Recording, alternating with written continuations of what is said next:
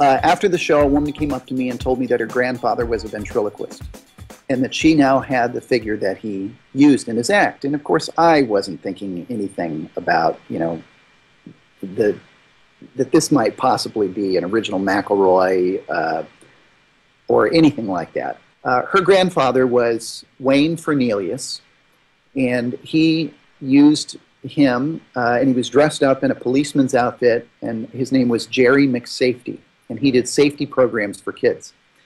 Now, one of the really fun follow-up stories to that is that year I went to Las Vegas to the ventriloquist convention there. Mm-hmm.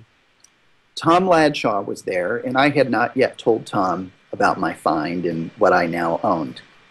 So I approached Tom, and he had his little table where he was selling ventriloquism memorabilia.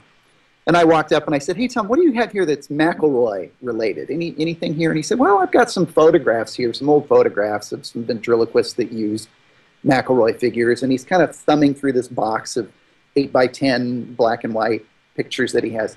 And he pulls, the first thing he pulls out of the box is, "Oh, here's a picture, relatively unknown ventriloquist. He had a McElroy, Jerry McSafety. His name was Wayne Fernelius." And he handed me this picture. So I looked at the picture. I said, "Well, you're not going to believe this, Tom, but I actually now own that figure." And Tom looked at me and said, "How did you find it?" I said, "Oh, I didn't." Like I had no idea that that figure was even out there. But I met the granddaughter of the ventriloquist, and that's how I came in contact with it. So kind of a fun story. The very first photograph that Tom actually showed me was the picture of Jerry McSafety. That's great. That's a great story, and I appreciate you sharing that. That when I heard that, you've lived every ventriloquist dream. And trust me, I do not deserve it. I really don't. I still am stunned that that actually happened to me. Well, just unbelievable. You do deserve it, because I've seen you, on the video work with that figure, and the joy you bring to people by bringing him to life, you deserve that. So. Well, thank you. Thank you. I think I'm actually better at using Mac than I was when I made that video, if I do say so myself.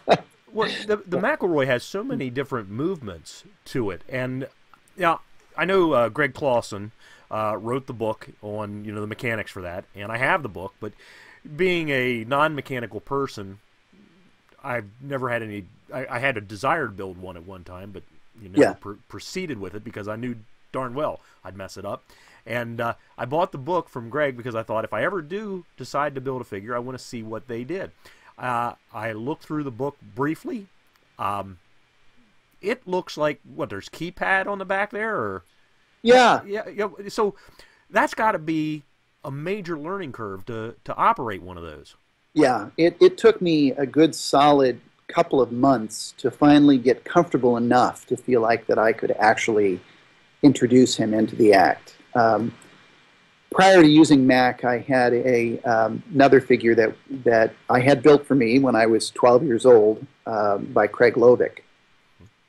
So I was thoroughly used to that figure, and of course the mechanics and how that operates entirely different. As a matter of fact, it's an index finger operation for the mouth, and of course I had to get used to the thumb controlling the mouth, and I wondered if I would ever get used to that. But I literally just shut myself in my little practice space at home, which is down in the basement, and practiced every day with that guy. Kind of just going through the paces and going through my act. I would sometimes play music just so that I could isolate just manipulation. I don't know if you've ever done that, but you just put on some sort of a song that and then the puppet just lip syncs to the song. It was for me just an exercise in manipulation.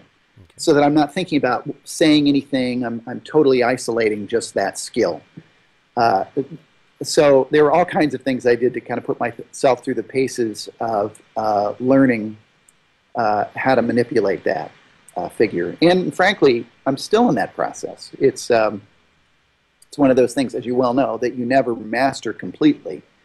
You just continue to perform and sharpen your skills as you go.